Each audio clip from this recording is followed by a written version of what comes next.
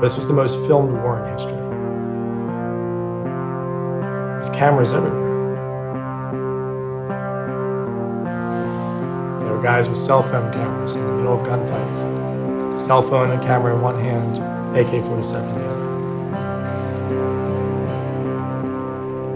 And these guys, their concept of war is what they saw on television and movies.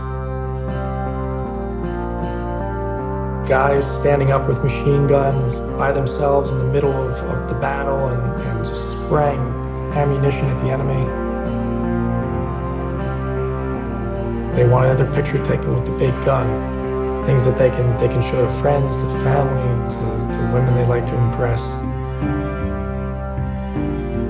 You felt it as well? Yeah, I felt it as well. Everybody wants something they can share on Facebook. Everybody tries to create their idealized image of how they want to be seen and who they want to be.